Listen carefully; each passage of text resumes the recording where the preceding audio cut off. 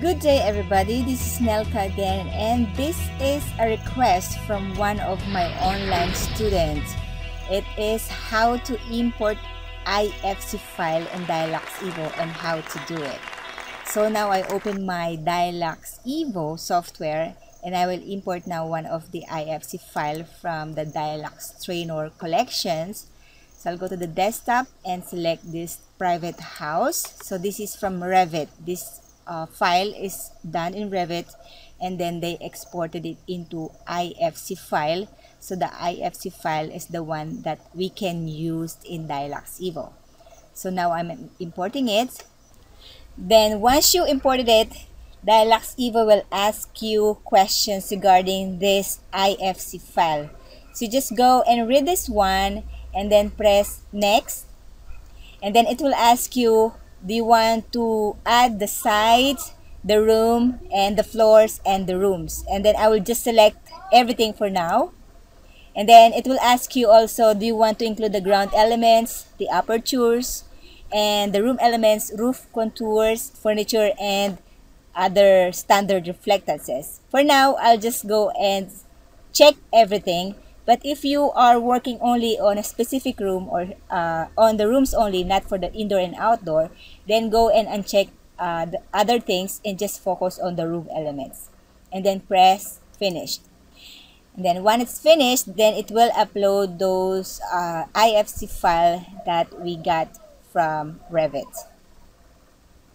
There you go. So now this is how it looks. And look at this one. Okay, so this is just a simple villa or house. So now you are here at the site tab, and if you go into the building tab, this is how it looks. And if you go to the level 1, this is how it looks. And if you go to the level 2, this is how it looks. So in the level 1, for example, you also have your room 1, room 2, room 3, and room 4. There you go. So it's just similar to the Dialux Evo. The good thing is everything is now imported. And again, if you don't want to include those furnitures and fixtures in your calculation, you just need to uncheck it while loading your IFC file.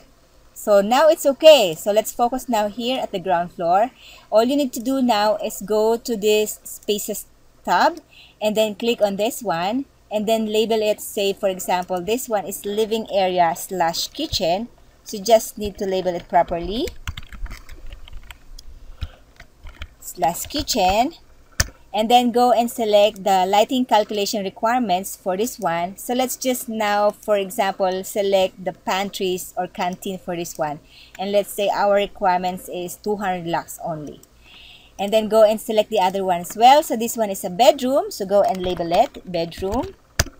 And then go and again select the lux level requirements for bedroom. So for now, let's just say this is a restroom. Okay. Okay. Now we are requiring 100 lux for the bedroom. And this one, let's go and label it as toilet and bath or TNB. And then go and edit, select the requirements. So let's go and say this is a toilet or bathrooms. Similar to this one, this is now a bedroom. So go and just keep on labeling your rooms. And on the second floor, go and say this one is attic. And for the attic, you can just use a standard for an attic as a storage room if you're not using it as your bedroom. So go and select the storeroom and say this is store or stock room. And then now you are ready to calculate and put all those luminaires in your every room. So you will be now amazed that this Revit file includes everything, including this fixtures and furniture in the kitchen. Even look at this one, the dining area is so cool. Staircase, those bathtub here. And if you go to the per room, you can just go and say kitchen. Now you can see those are the kitchen appliances and furnitures. And here even in the living area. And this one is open to the upper part. And if you go to the bedroom, you can see this is the bedroom and toilet and bath. And here you go, toilet and bath is here. Even the shower enclosure is also here. You can now change the materials here. This one is supposed to be a glass, so just pick the material and make this one as a glass, so it's a transparent. go the degree of transmission, let's say 50 or 60%, and then just drag and drop, and now you have your shower enclosure as a glass. Alright, so go and let's say, for example, let's put some luminaires. Let's say I want here at the toilet, for example. So I'll just go and select one downlight here in my collection. Okay, so let's just use this wall washer here in the toilet. And let's just select the automatic arrangement for the spaces. Click this one and then click on the room. And there you go. So I have 3 downlights. So if you want to edit this one and say, for example, you want 2 by 2, you can just place 2 by 2 here. So it will become like that. And then go and run a calculation this one. So if you want to make it fast calculation for this area, oops, I think this is supposed to be on the recess.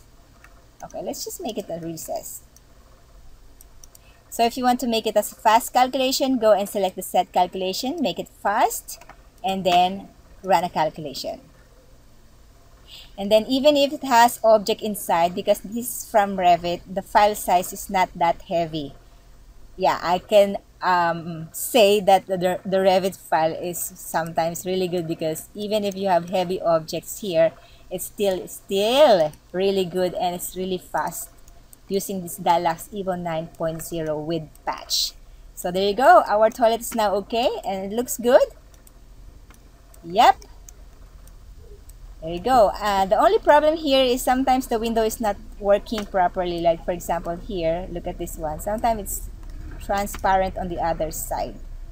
But if you want to double check your window, go and click on the pick material and click on the window, and you can see there is transparency here. It's so obvious.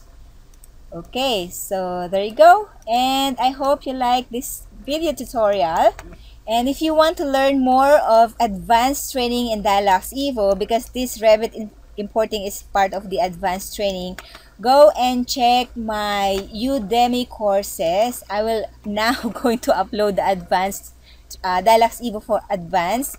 And if you want to know more tips and tricks about lighting design, go and visit my website www.enrocolightingdesign.com.